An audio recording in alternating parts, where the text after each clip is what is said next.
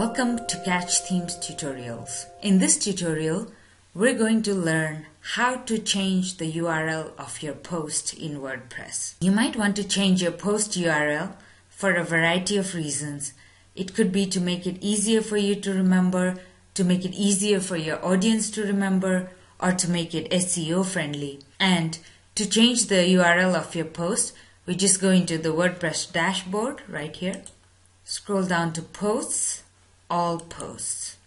Now, in this tutorial, I'm going to show you how to change the URL of an existing post, but it's best if you change the URL of your post before it's published, but the process will be the same. So I'm just going to select a post right here, and you can see the permalink here, that's your URL, and click on Edit.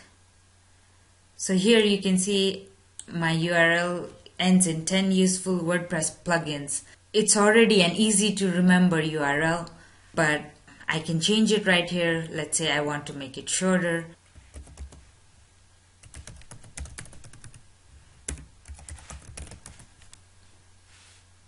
And then I click OK, and that's it. Your URL has been changed.